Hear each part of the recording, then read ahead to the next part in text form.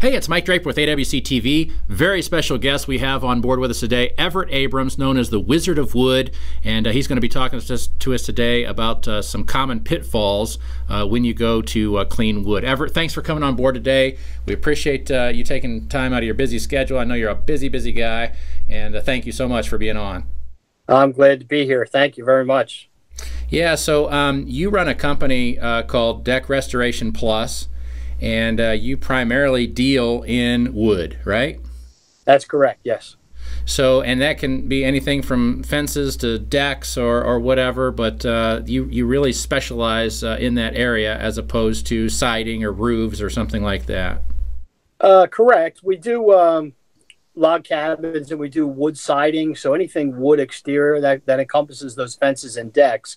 We started out as a pressure washing company many years ago.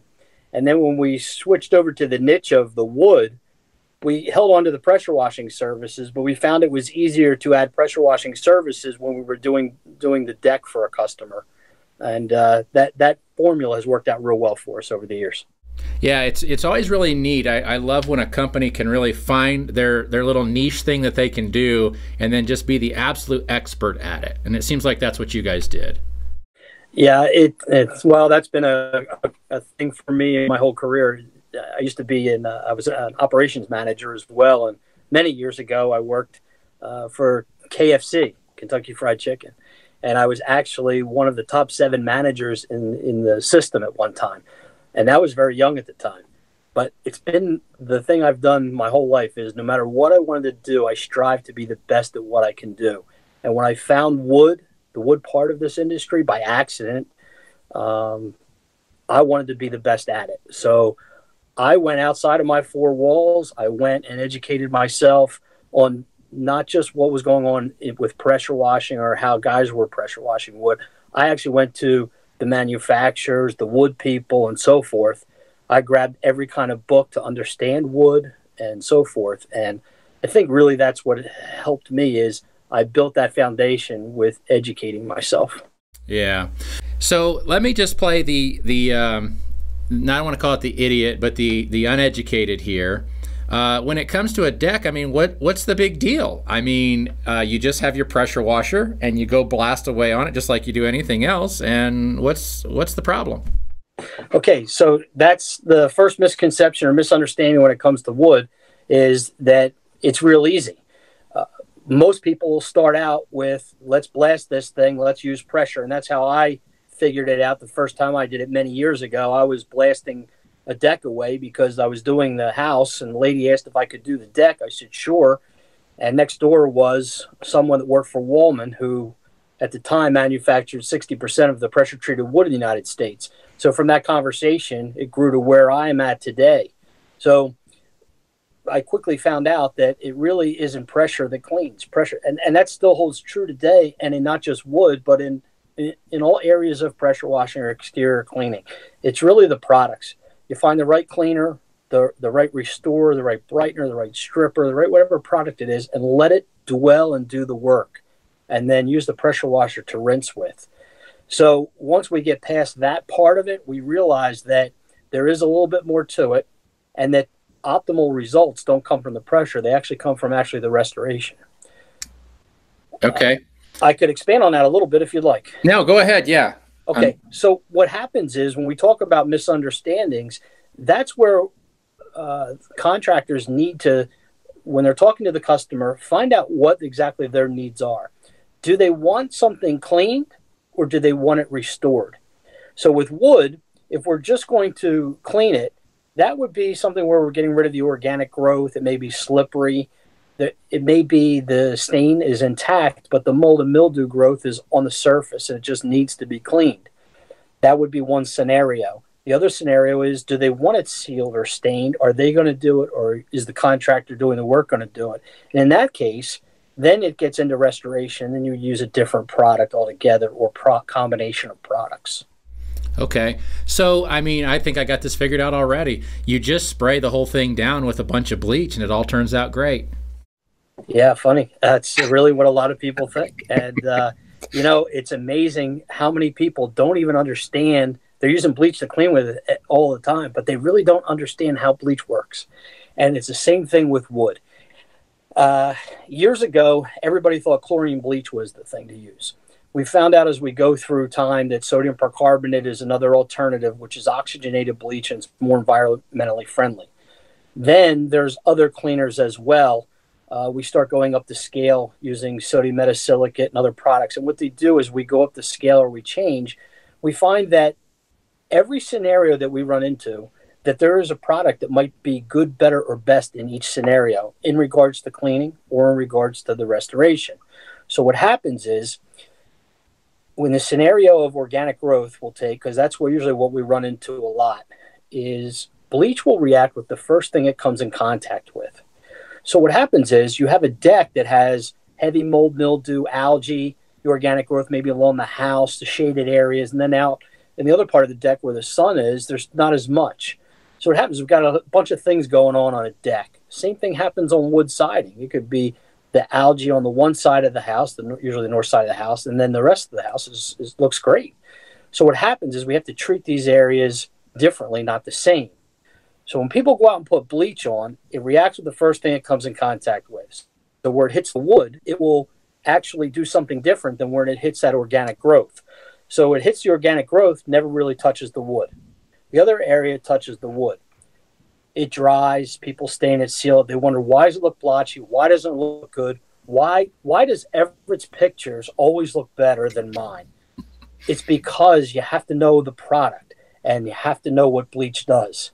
And in the case and scenario of the wood, sometimes you need to go to a different product. So it's not always just bleach. Sometimes we'll go up the ladder to something a little bit stronger, even to the point where we would take a diluted down stripper would be better to clean with than it would be to use chlorine bleach. And then there's the argument with chlorine bleach, Mike, that most people get into is they say it's bad for wood. Chlorine bleach can be bad for wood if it's misused, and it is often misused because we use it so much. But the real argument isn't about that. It's about how bleach works on porous versus non-porous surfaces. So with all the cleaning we do on vinyl siding and aluminum siding and concrete, not so much concrete, but a little bit concrete, it's not as porous, but any of those non-porous surfaces, bleach works excellent. And we find that out. When we get to porous surfaces like wood, the chlorine bleach doesn't always work as well because it does not get into the wood to get to that root of the organic growth that grows into the surface and that porous surface.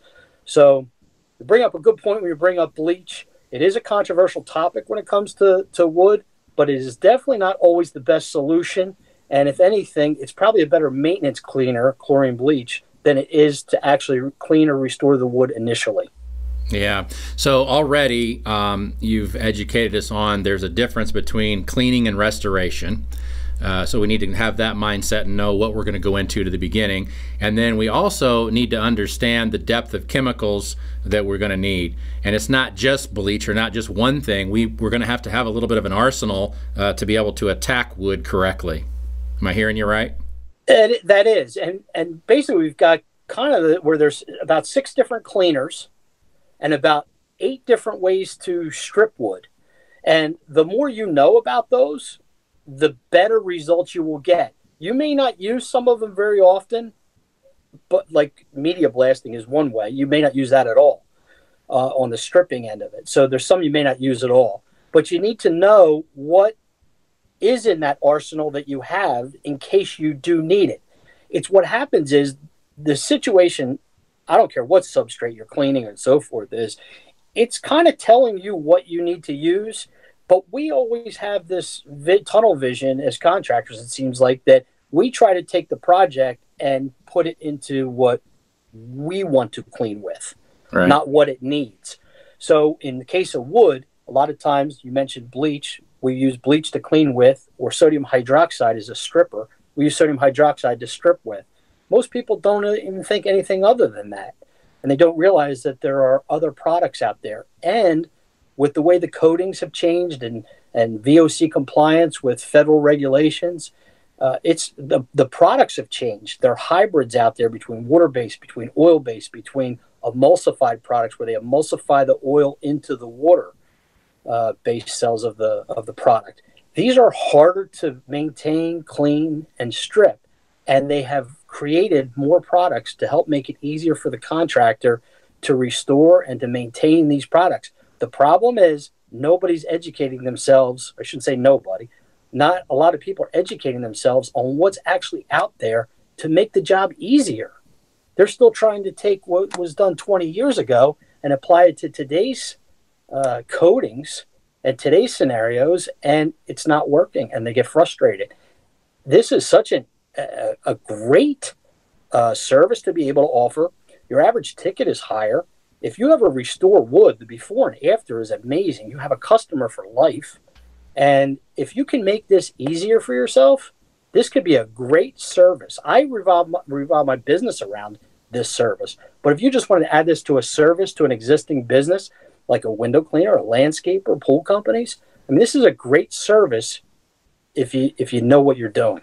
Yeah, let's talk about that just a little bit. So there obviously some education that needs to happen. A person needs to go through some training, much like you offer.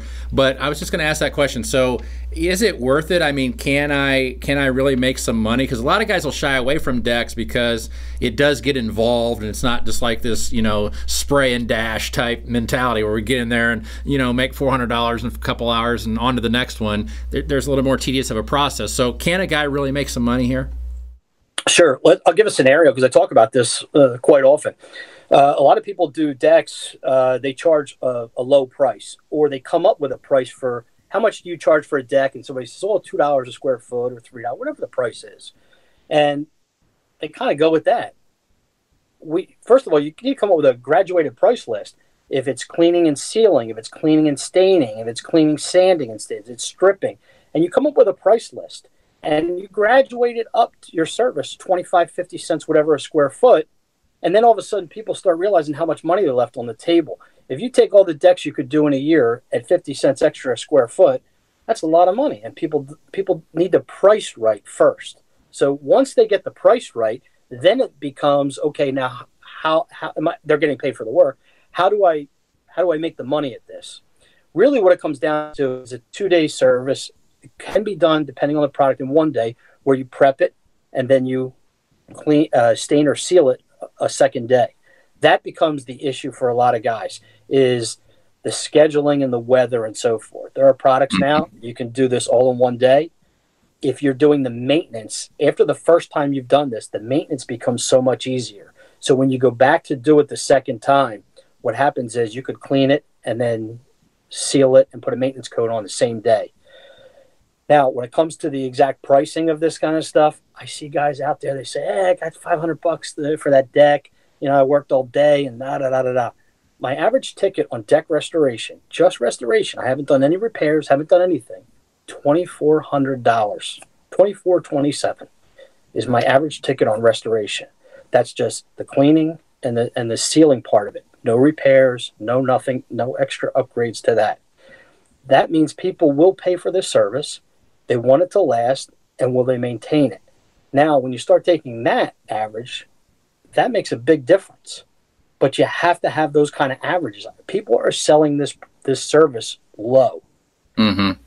Where it really comes into, I notice where it comes into effect is a lot of guys are cleaning houses and to stain or to seal the wooden homes.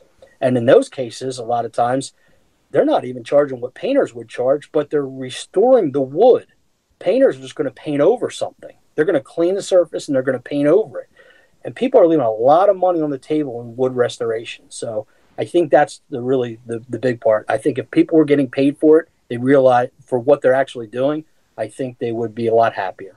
Yeah, no doubt. And probably the customer would be a lot happier too if there were more educated people out there like you that are doing the service. So talk to me a little bit, though, too. So you've got this, wood, and you've identified some common misconceptions there about wood. Talk to me a little bit about, because they are building decks out of other substrates now besides just wood. So they got this Trek deck and these artificial type planking in that. Do you get into any of that? We do. We build decks too, and we still build. It runs about a 50-50 deal at this point. Half the people are still doing wood, and the other half are doing the composites. The composites have their issues as well. So the jury's still out on a lot of those. The Trex had a lot of problems before. Now it's an encapsulated product. They have a 25-year guarantee, so it's supposed to hold up a lot better. One of the things they are looking at, just so because you mentioned bleach earlier, is they're looking at, in their manufacturer recommendations now, are not using bleach to clean their product because they're worried about color fade. So just a note on the bleach. Yeah. Now, in regards to the industry altogether, you still have pressure treated cedar, you have mahogany. There's a lot of exotic woods that people are using, like ipe and kumaru and palope. And people that still want that wood look, what they've done is they realize that if they're going to spend a lot of money, they might go to actually one of these other species, these hardwood species. They actually will last longer than the composite decking. So you still have about a 50-50 proposition. Half the people will go with a composite deck. The other half are still going with wood. A lot of wood decks still being built. Matter of fact, cedar consumption, they say, has not hit its peak yet. Wow.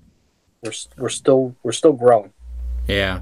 So why don't more guys get into this? I mean, that's a pretty good ticket size for cleaning. You mentioned one reason because, you know, everybody's kind of a mobile contractor, doesn't like the second day scenario ever, right? They don't want to go back. But why do you think more people don't consider this a niche and get into it?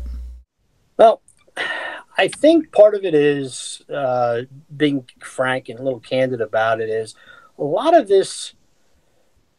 Everybody wants easy. They want it, you know, the soft washing part really played a lot part in this too. Everybody's relying on the chemicals, and then they went to too strong a chemicals sometimes. We hear about damage and some of the solutions are too strong, and we see a lot of that because people want quick and easy. And that's not wood restoration. It's not quick and easy. It's going to be a little bit of work. But because of that little bit of work, we get more money on the other side of it. We can make it easy if we use the right products and if we figure out how to do it the right way. And we've already alluded to it, and I can't stress enough, education is a huge part of that because the education part of it makes it a lot easier. I have found that when I restore somebody's wood siding, when we do the wood siding on a home, or we do exterior cleaning of the windows as part of the service because we get wood fibers on it. But selling the window cleaning, selling pressure washing, selling the house cleaning, the concrete, the stamped concrete, around the pool, all that stuff becomes easier. But the deck and the wood become a real focal point because of the wow factor of that. So I don't know why people don't put the extra effort into learning the wood restoration, because I really think it kind of solidifies your standing with that customer. Yeah. And I really find the customers are very loyal to the people, and you kind of alluded to it, to the people that do wood restoration, because they can't find the people to do it, that do it well. So they're always constantly, every couple of years, they're finding somebody new. They try the pressure washer, they try the window cleaner, they try the landscaper, and they try the painter. And it's hard to find these people. Yeah. So I think if you took all those people that are out there across this country and they listen to this and they say, you know what, there is definitely a need for this. People do ask all the time. They can't find somebody. That's when I say, hey, there's an opportunity. What if I did it better than anybody else? Boom. I just think you write your own ticket, and I think that's why we get the price we do. And it's very common in my area for people to say, he's not the cheapest, but he's the best. Yeah. Yeah, and that's the perfect place you want to be. I think something else that's key here, and you know more about it in wood than I do, but I know on the glass side, there's certain things that happen on glass that no longer qualify it for cleaning. It's not a cleaning anymore. It's a restoration.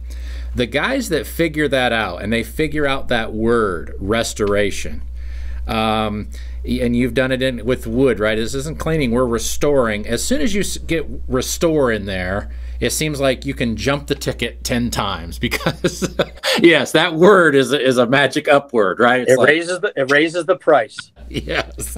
Yeah, I think Craig Harrison has talked about that with F9 too, about concrete. We're going to restore the concrete, but he's like, so yeah, it just works, and so you need to figure that out as a business owner.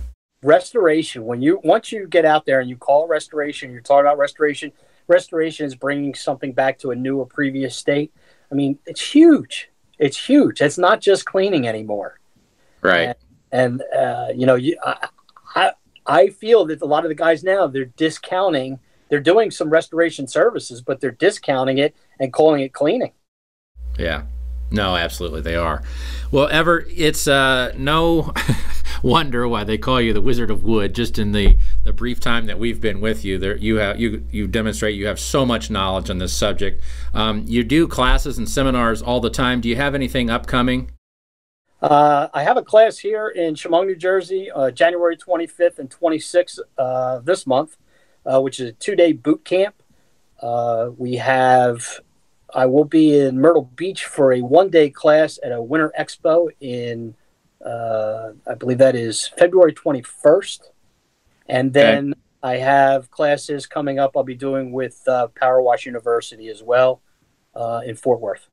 Sounds good. And if a person wanted to just get in touch with you to either, maybe they want to come out and they just want to do some private sessions with you or get in touch with you, how would they get in touch with you? We'll put your link up.